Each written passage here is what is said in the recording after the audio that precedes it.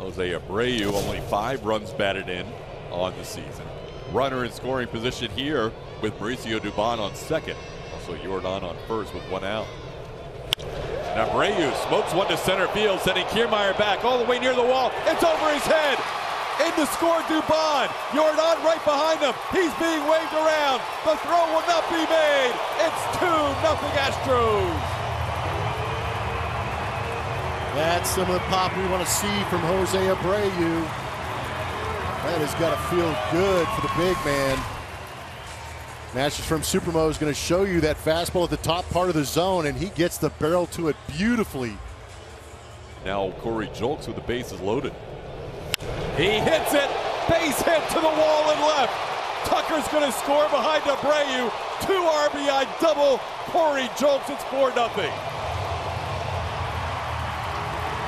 Paid off. He took one more look at that fastball and didn't miss the next one.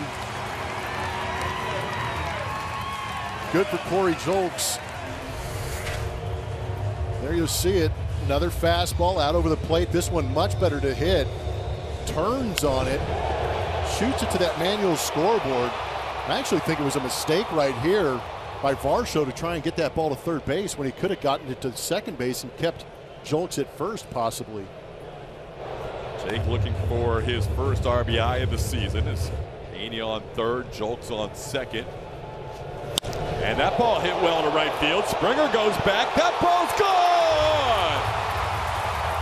Jake Myers, a 3-run opposite field home run.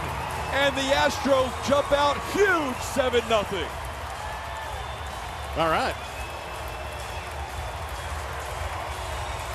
Everybody getting in on the action. Jake's awake. Fastball away, middle away, and he steps on it going the other way, and he knew it off the bat, TK. That was a line drive into King Tut's corner. Jake's first, second, and third runs batted in of the year, his first home run.